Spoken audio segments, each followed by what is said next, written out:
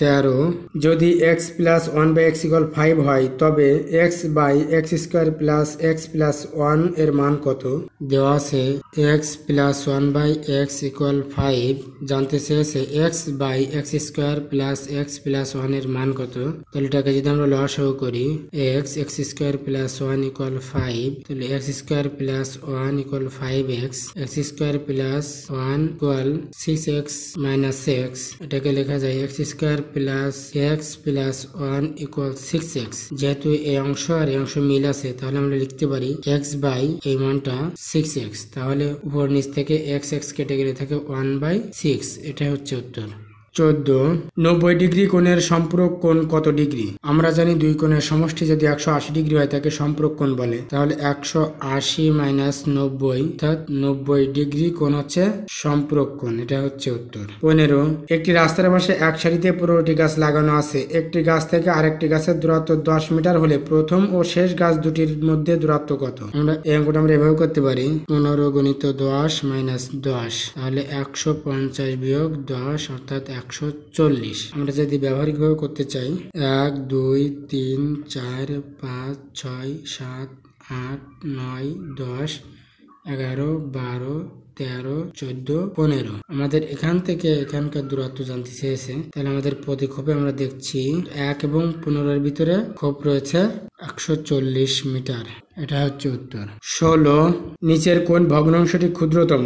ক 3/6, খ 2/7, গ 5/21, ঘ 1/3। আমরা কর সাথে খর সাথে গ এবং গর সাথে ঘর কম্পেয়ার করে দেখতে পারি। তাহলে যদি আমরা 3/6 গণিত 2/7 21 12, তাহলে দেখতে পাচ্ছি এ পাশেরটা ছোট, তাহলে 2/7 গণিত 5/21 42 35, তাহলে দেখতে পাচ্ছি এই পাশেরটা ছোট, তাহলে এটার সাথে আবার কম্পেয়ার করি শেষেরটার, তাহলে দেখতে পাচ্ছি এই পাশেরটা ছোট, অতএব উত্তর হচ্ছে 5/21, এটা হচ্ছে ক্ষুদ্রতম। 17 a প্লাস 1/a ইকুয়াল 3 হলে a square plus 1/a square equal কত?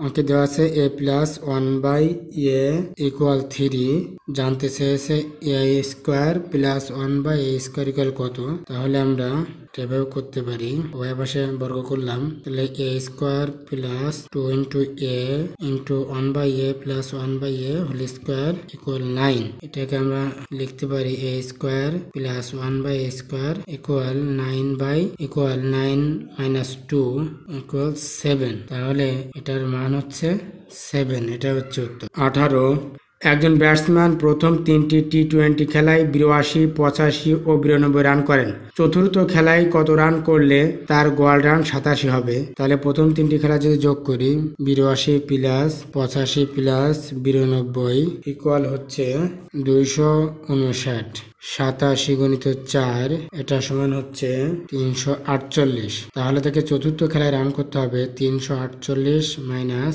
259, তাহলে চতুর্থ খেলায় 89 রান করলে তার গোয়াল রান 87 হবে, এটা হচ্ছে উত্তর। 19 কোন স্থানে যত লোক আছে তত 5 পয়সা জমা করায় মোট 31.25 টাকা জমা হলো, ওই স্থানে কত লোক ছিল? আমরা মনে করি ওখানে ক লোক ছিল এবং টাকা জমা দিছে সবাই 0.05 ক করে, তাহলে এই দুটো গুণ করলে ওখানে টাকা জমা পড়েছে 31 টাকা 25 পয়সা। তাহলে এখন ক্যালকুলেশন করলে আমরা পাই 0.05 ক স্কোয়ার ইকুয়াল 31.25, তাহলে ক স্কোয়ার ইকুয়াল 31.25 ভাগ 0.05, তাহলে এখান থেকে আসে 625। এখন যদি উভয় পাশকে আমরা বর্গমূল করি তাহলে ক ইকুয়াল আমরা পাই 25। প্রশ্নে জানতে চাইছে ওই স্থানে কত লোক ছিল, তাহলে উত্তর হচ্ছে 25 জন। 20 x³ প্লাস 1 এবং x স্কোয়ার মাইনাস 1 এর গসাগু কত? অঙ্কে দেওয়া আছে x³ প্লাস 1 এবং x স্কোয়ার মাইনাস 1, এটা আমরা এভাবে লিখতে পারি x plus 1 x square minus x plus 1, এটাকে লিখতে পারি x প্লাস 1 x মাইনাস 1। গসাগু জানতে চাওয়া হয়েছে, গসাগু মানে আমরা জানি যে এটা মিল থাকে সেটা নিতে হয়, তাহলে x প্লাস 1 হচ্ছে গসাগু, আর এটা হচ্ছে উত্তর।